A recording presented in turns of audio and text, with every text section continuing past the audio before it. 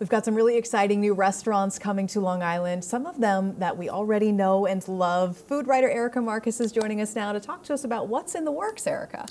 All right, the first place I'm going to mention is Bar Clementine, which is coming soon to Islip, and I'm leading off with it because it was on our last year's list of things we were looking forward to. A year later, I really think it's going to open this time. I hope so. I spoke to them yesterday. This is the team from the Lake House in Bayshore, okay. And this is going to be right on Main Street in Islip. It's going to be sort of a Frenchy cocktail bar. It sounds really cool. I've driven by. It really does look imminent. Then we've got Cara Cara Mexican Grill, which is coming to East Northport. Now, this is a restaurant that's been in Farmingdale for years, just really solid upscale Mexican, and they're going to East Northport, which is not a neighborhood rife with exciting restaurants. Yeah.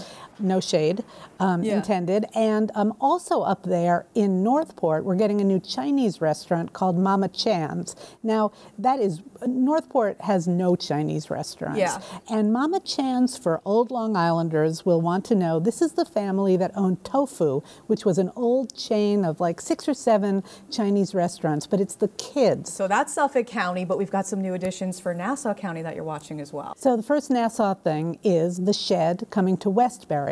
Now, we've got sheds in Huntington, Sayville, and Plainview. Hugely popular. Yes, this is like peak brunch restaurant, brunch anytime you want it. And they're going to Westbury. I think it may be a while. There's still some construction going on, but certainly in 2024.